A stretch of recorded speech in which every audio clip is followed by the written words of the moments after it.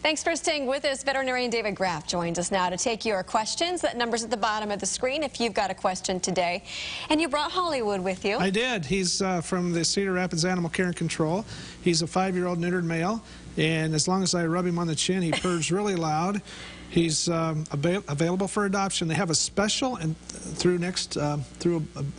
the next week, $17 plus a rabies vaccination. Hey, there you go. So it's a really good deal. Yeah, to welcome another animal into your home. Wonderful. He's loving that. We've got Chris on the line with our first question today. Go ahead, Chris. Hi. I'm calling about my cat that I adopted at Christmas. I was wondering if cats get separation anxiety like dogs do. The first month I had her, I stayed home so, we would bond. And now that I've gone back to work, every time I come back home, I get up to the top of the stairs at my apartment door and I can hear her crying. Sure. And she cat is at that door crying. My cat greets me at the door every night when I come home. So they're creatures of habit, and they're social, and sure, they can encounter problems because of environmental changes. Unfortunately, the biggest problem is urinating on the floor. Is one of the with changes in things at home. Right. Somebody going off to school, somebody moving in next door.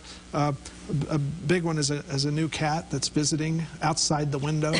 That's a big one. So yes, cats can be very subject to behavioral changes because of environmental changes. All right, Marie is on the line with our next question. Go ahead.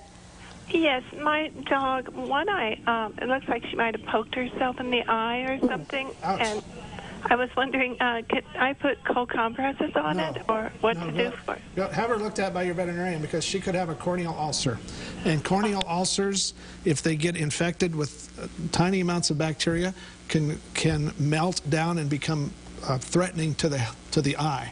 So have that looked at by your veterinarian. That's the important thing, because a little poke to the eye can turn into, it could cause loss of the eye without proper care. And dogs can't tell us when there's something hurting them, and I need a little more attention than a cold compress, so make sure you get that checked out. And if you're interested in adopting Hollywood into your family, getting that special running through the next week at Cedar Rapids Animal Care and Control, give them a phone call. The number there in the bottom of your screen, 286-5993. Dr. Graff, thanks so much for coming in today. Happy to be here.